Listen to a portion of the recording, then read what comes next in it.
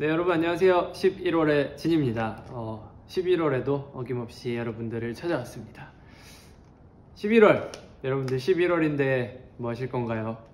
11월에는 이제 또 본격적으로 날씨가 추워지고 이 가슴 한켠에 어딘가에 1,000원씩을 들고 다녀 이제 또 붕어빵을 먹는 계절이지 않습니까? 이제 겨울에는 또 따끈따끈한 붕어빵이라 여러분들 함께 하시길 저는 기도하고 있겠습니다. 11월 되면 이제 막 추워지기 시작하고 이제 겨울이라고 할 수도 있을 텐데 여러분들 감기 조심하시고 아프지 말고, 여러분들이 아프면 또 저도 마음이 정말 아픕니다.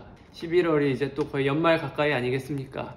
네, 여러분들 11월도 잘 마무리하시고 한 해를 마무리한다는 느낌으로 연말 11월, 12월 잘 보내시길 바라겠습니다. 어휴 추워. 여러분들 추워하시지 마시고 항상 따뜻하게 지내세요.